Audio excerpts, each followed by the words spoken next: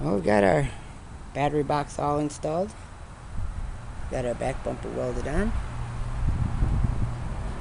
Getting everything lined up here.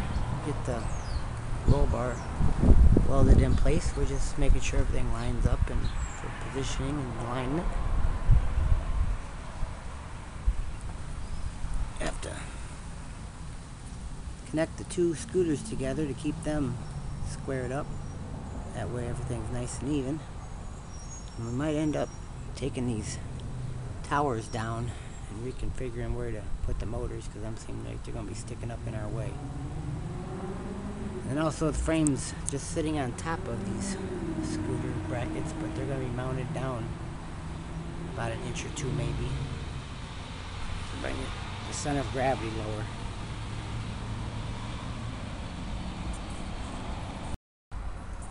We're getting our frame all lined up and together with our two scooters here. Got our frame marked where it needs to be.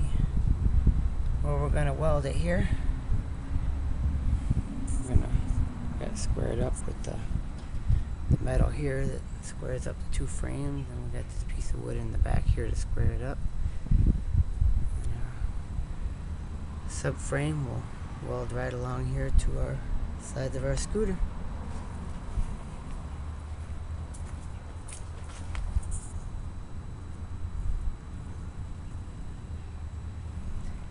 We're going to have to cut off the kickstand there. I think we might leave that kickstand on there. Look kind of cool. Go-kart with a kickstand.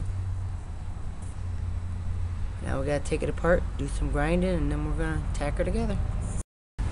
We're getting our frame all welded up. Got our Harbor Freight 90 amp here.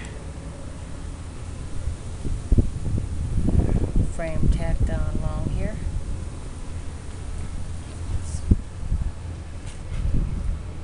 Get the other side tacked as well. Well, we've pretty much got our frame all welded together with our scooters here. Got it welded up the sides and everything. It's pretty much a one-piece rolling chassis now. Front casters set up about where they're going to be. We gotta get a bar that goes across here. That'll be our caster mounts and also our footrest, I guess you would call it. We also got to get these towers here whacked off. And that's where our armrests will be and hand controls.